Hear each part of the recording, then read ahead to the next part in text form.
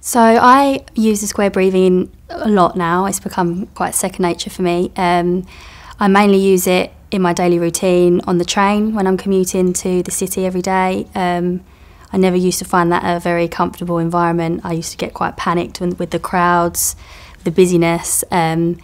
So I just try and close my eyes, take myself away, do my square breathing, and it really does help me to just take my mind to another place. I've also used it going to a blood test appointment.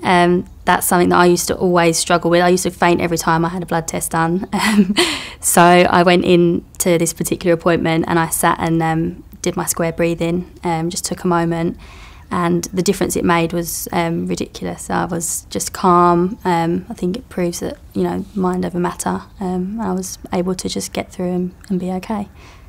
I try to do it twice daily because I find it just makes my day run smoothly. I try and fit it in my routine if I can. When I meditate, I find I can just let thoughts flow in and out of my mind, which is nice, and just be focused on my day and live in the moment, which I think I can be guilty of, worrying about future things and past things, and at the end of the day then you miss out on life.